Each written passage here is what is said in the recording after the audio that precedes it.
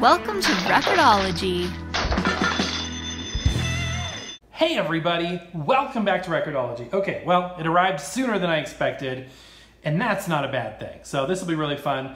Today we're going to take an in-depth but speedy look at the Crosley Eclipse entertainment system. This is going to be an all-in-one unit, but it's going to be designed rather than like an antique sort of Victrola looking thing. It's going to be sort of a modern component designed system. So without further ado, let's go ahead and unbox it here.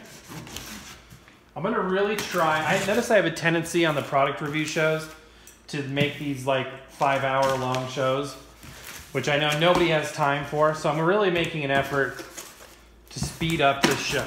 Hopefully it will actually be shorter. We shall see. So, unboxing it here. It's got a retail box, which basically means that an inner box is designed to be on the store shelves to help sell the product. Because for Crosley, I think a lot of their business relies on that impulse buy. People happen to be shopping, come across this and be like, man, that'd be awesome to get back into records, yada, yada, yada. Their product packaging, I think, is awesome. I love the artwork, the pictures. Rather than spend too much time on the artwork though right now, let's just open the real deal. Take a look. Take you along for a virtual ride. Maybe you're shopping for one of these and that's why you're checking this out. Or perhaps you have no intention of buying one of these, just want to see what it's like. Either way, welcome, welcome. All right, put the knife away before I drop it. Styrofoam blocking materials. There's our instruction booklet. Remote control. And let's see. Okay, so here's the actual. So bad at this, guys. On one hand, you want to just manhandle it out. On the other hand, you don't want to destroy it.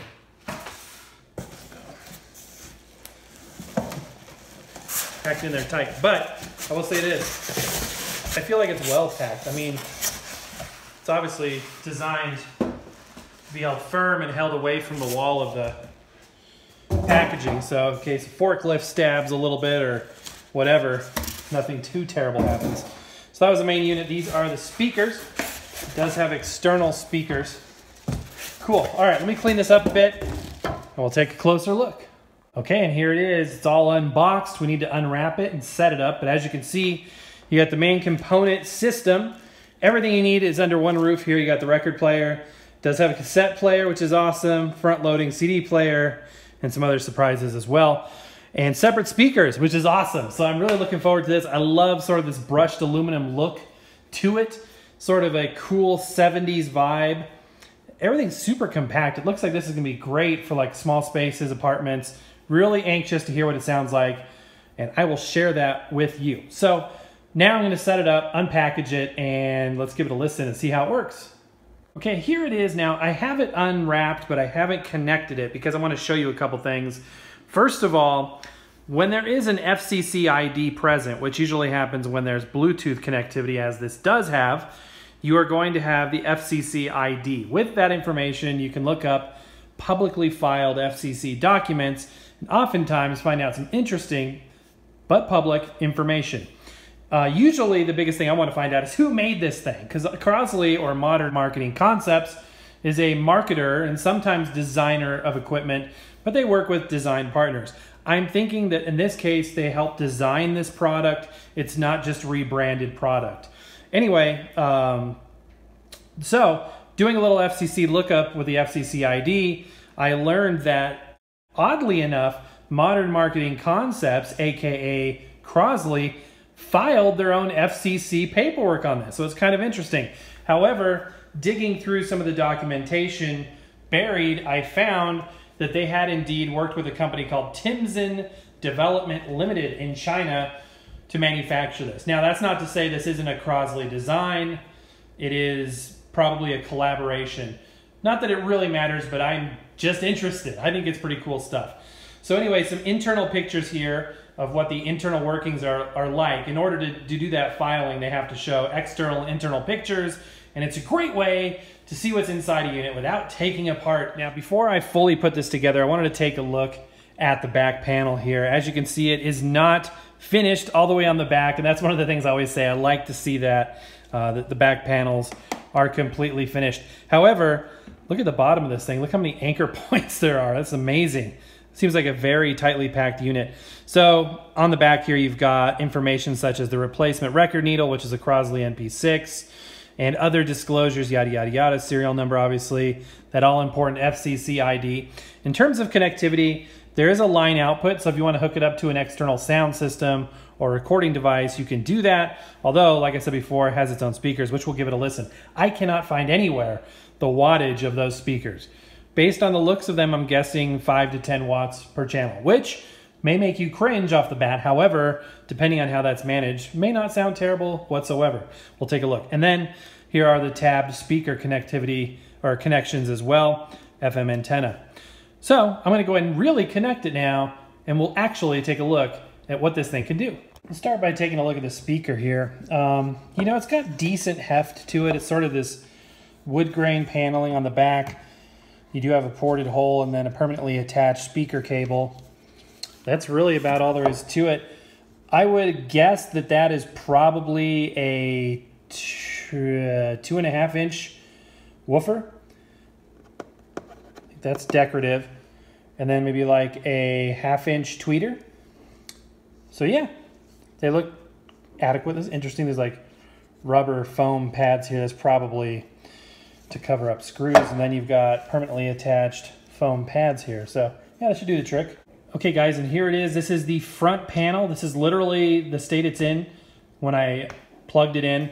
I did start to peel this off, however. I always love, some people don't even realize these are there, but you gotta peel these off so that those smooth glass-like surfaces can reach their full potential of awesomeness. So this is super cool, guys, because it's compact. It's not much bigger than an all-in-one record player by itself, and we'll get to that part in a minute. But just kind of taking a cursory tour around the front here, you've got a front-loading cassette mechanism. Looks like the pause button is pushed in there. Good open and close on the cassette tape mechanism. Again, we'll take a closer look. CD drawer, SD card, USB, aux in, headphone out. It's got Bluetooth, it's got a remote. It's obviously got a radio and the record player. What's really cool right off the bat, reading through some of the documentation on this device, is that you can record anything onto cassette and anything onto the SD and USB. So you can record even from your Bluetooth onto cassette, or even Bluetooth or aux in or whatever onto the SD and USB cards. So that gives you a lot of cool options to backing up your own media. Stuff like that. I do want to just kind of point out the design aesthetic of the speakers carries over. Sort of this veneer. It's kind of a wood. It's got a texture to it. It's kind of nice.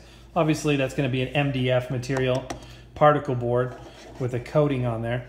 Again, I do like this sort of silver front panel look. So let's start off by just listening to the radio. How about that? So I don't have any idea how to use this. I'm just making it up as I go along. I'm pretty sure I can figure it out. FM for tuner. Okay. Okay, so we're at the top end of the spectrum. So let's find a station.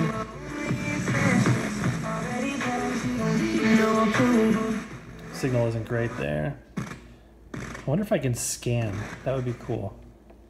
Oh, there it goes, scanning by itself. It does give you a stereo indicator, which is cool. I don't listen to a whole lot of radio. I do have that FM antenna extended though. So if you keep turning it, okay. I was gonna say, if you have that FM antenna extended, that's about the best you can do. And if you keep turning this, I mean, obviously if you have the antenna vertical, that would be better. It's kind of hanging behind the counter right now. But if you keep turning this, it'll start scanning. So you're hearing it in the room with me. That's an acoustic. I'm not doing a direct line input. Yeah, I mean, it sounds adequate so far. I'm not blown away by the sound. Of course, we're listening to some really rough FM Let's see if I can get another station. Radio is not coming in good right now. I don't listen to a lot of radio, honestly, so it could just be the way the radio is right now. Okay, so that's that. We got FM, we got AM, phono, and aux input. So if you switch to the phono input, that'll be either the record player or the aux in, CD input, USB, and tape as well. And then you've got transport controls, programmable, CD player, which is awesome, repeat, and you can delete songs that are on your storage media as well. But let's start off with a cassette tape. Why not? So this is kind of interesting. I'm getting a hum when the volume's at 0. And when I turn the volume up, it goes away initially and then it comes back a little bit. Might be some RF interference. Okay, for a cassette, we're going to listen to Roy Clark. Now, don't click away. I know what you're thinking. This isn't bad. This is good stuff. Roy Clark. This is one of his few instrumental albums. And for those of you rock and roll guys, you're probably like, Roy Clark, that's some hillbilly crap. It's actually one of the finest guitar pickers ever. Like Chet Atkins quality. By the way, let's look inside this mechanism here. Okay, see the blue race head down there? See how it's at an angle? Sorry, the lighting isn't great. That identifies this as a very common cassette tape mechanism that's used in almost every modern cassette player. There's no Dolby or anything like that. But it's a solid performer, and actually it does a good job. I mean, it's basically, if you could look behind this plastic here, you'd see a bunch of stamped metal parts. It's pretty rugged, pretty durable. It's cheap. I mean, obviously. It comes from like 1 or 2 factories in China, from what I understand. But that blue erase head at an angle is the telltale sign. Now, well, that's interesting. So if you push up on this side, see how it kind of wiggles a little bit? Still feels like a good descend, though. It still feels like it's cushioned. Like a crispy sound. I don't know if there might be just a layer. Oh yeah, there's a layer of protection on there. What I was going to say is, on these mechanisms, what they will do is they, instead of using an electromagnet for the erase head, which is always in contact with the tape and then activated or deactivated based on the button pushing, this actually has a full-on electromagnet that rotates down out of the way so it doesn't erase your tapes unwanted, and then when you need it, it rotates up, which works fine. But that's how you can tell that blue erase head. All right, enough of me jibber-jabbering. Let's listen.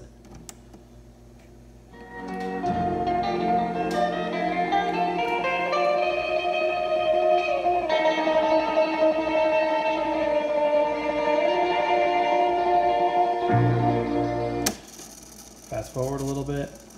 Sounds like a really fast forward, which is good.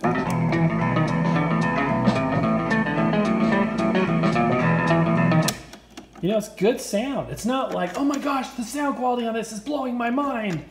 But it seems like pretty full range sound. Let's listen to another track on the back. And yes, to answer your question, there's no auto reverse. There's none of that. It's probably, I don't even know if it has a full auto stop. You guys taught me that a full auto stop is when you can fast forward it or rewind it and it stops, whereas semi-auto stop is when you're just playing it, the lower speed, and then it can stop. Different mechanism, or different, you know, different process? Just different. Okay, here we go, a little more.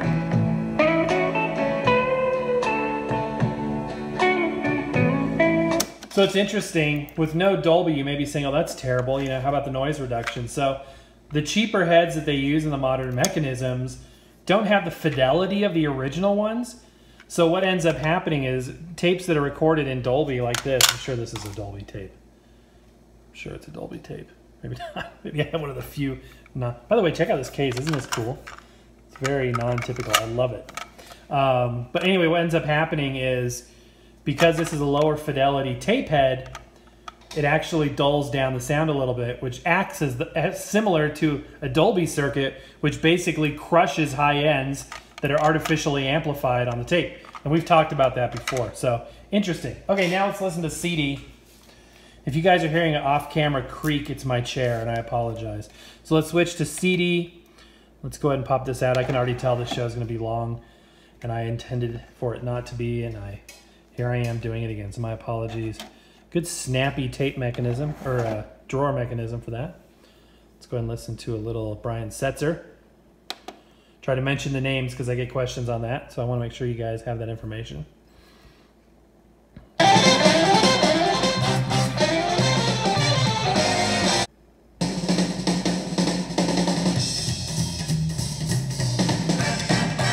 It's clean, it's full.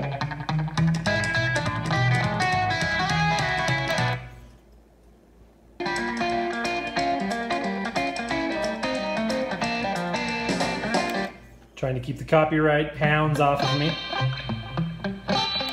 Cool. I mean, it sounds good. It sounds like an expected. I would be curious what the output sound would be hooked up to external speakers. We're not going to test that today, perhaps in the future. So yeah, these speakers, you know, somewhere between adequate and above adequate, I would say. They get the job done. They're not going to blow your mind, but they don't sound terrible. They're not going to be like, oh my gosh, those are terrible speakers. They just get the job done. They allow you to centrally place this unit, you know, on a bookshelf or in, you know, confined spaces, yada, yada, yada, and then extend these speakers out. It looks like they have about 1 meter of cable on each, which is adequate. I keep using that word, adequate. I love this. I love this a lot. So anyway, let's continue on. Let's take a look at the record player next. After all, this is Record-ology, right? Perched right on top, you've got a somewhat familiar looking turntable. This looks a lot like the Vibe turntable system. Although this lid, although similar in shape and the cutouts are in the same place, etc., is kind of clear. It's frosted except for this clear area where you can see down in to the record label. So that's kind of cool, actually. So anyway, under the hood here we have the familiar Skywind type of ceramic cartridge assembly platter. It's just like that Vibe, actually. It's not shock mounted, really. Let's take a look. Oops. Let's take a look at the needle. I want to see if we got a diamond needle, and I want to see if the cantilever is metal or plastic.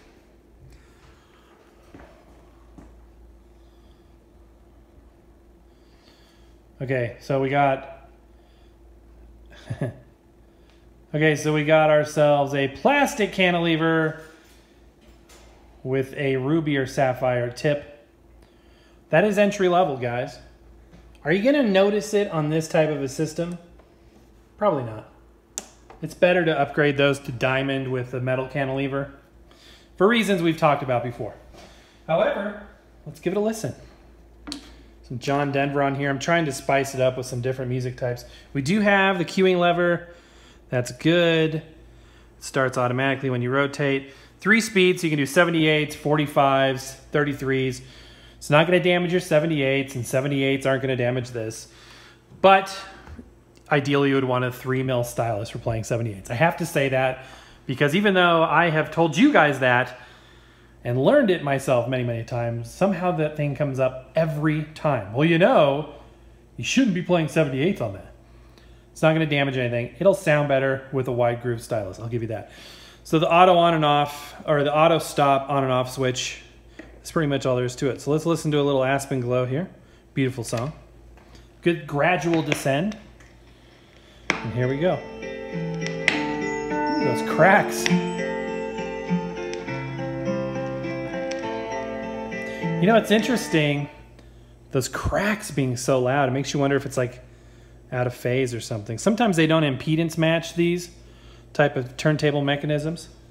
Reindeer loved him, and shouted out with glee, Rudolph the red-nosed reindeer, you go down in... You know, it sounds a little thin.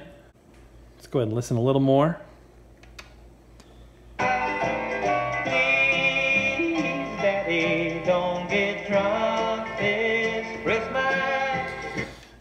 So yeah, I mean, it sounds like pretty similar to a suitcase player or an all-in-one.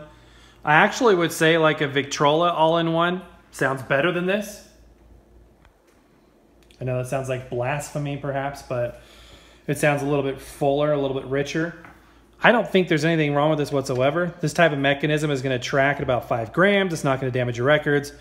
Typical disclosures I have to give because, by the way, yes, it's designed to close the lid with the record on And the frosted opening area thing, you can see the label. That's cool. That's good design right there. This is the same off-the-shelf turntable mechanism that entry-level products need to use. Now, what is the cost on this? I get this question a lot too. Usually I don't mention it because the cost can change. But as of the creation of this video, these are about $169. But wait, consider how much you get. Speakers, the record player, it's entry level, but it gets the job done. It's not going to damage anything. But you've got a CD player, you've got a good tape mechanism in there. You've got the USB, the SD card, aux in, yada, yada, yada. So I think it's cool. Now let's go ahead and listen to some music on USB. So I'm going to stick in my thumb drive. Wow, I actually plugged in a USB device right side up for a change. So let's go ahead and flip it over to USB SD. And turn the volume down. It's going to read it automatically, I guess. Folder 2. And there it goes. It's going to go ahead and play by itself, I think. Okay. So what do I have on here? This isn't the greatest sound test. But what I've got on here... listen to that hum again. Don't like that hum. It only does it on certain inputs. Like, listen. If I flip it over to tape, it goes away for a second, and then it comes back. Okay, never mind. CD. Part of that is my refrigerator in the background. It doesn't do it on CD. Does do it on tape. Do you hear that change there? CD, silent. Tape, buzz. USB, buzz. Anyway, what do I have on here? I've got some Kmart background music. Why? That's a separate story for a separate show. But there you go, it works. And you can record, like I said, the procedure for doing that is in the manual. But you can record to this, you can record to that, you can record to tape as well. So, I just like listening to background music, guys. I think it's really cool. As you're shopping at Kmart. Some of these are cool. They even have like the in-store announcements. Let's see if this one has it at the beginning. Actually, we already listened to that, so let me flip to another one here.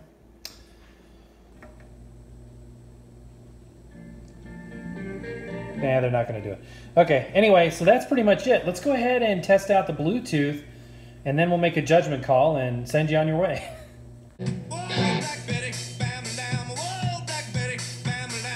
So here's what I have to say about this.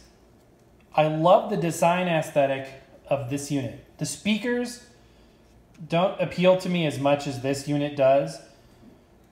I think the turntable is adequate for beginners, but isn't going to give people a representation of what vinyl can do. So the one argument from audiophiles that we get is, that is a valid one, is don't let a entry-level turntable sound quality turn them off to the potential of vinyl. And I do think there is validity there. However, they're not going to damage anything. There's nothing wrong with it. And I think most people realize this is entry level and we'll move on to something better eventually. That being said, I think the tape player is fine. CD player is great. SD card, USB is fine. Aux in, I'm sure, is fine. Bluetooth is fine. We didn't even look at the remote, but it's got your basic controls. Interesting, it doesn't have a volume control. I wonder if that means that this is a analog volume control. I'm not sure. Anyway, I think this has a lot of potential in terms of the concept.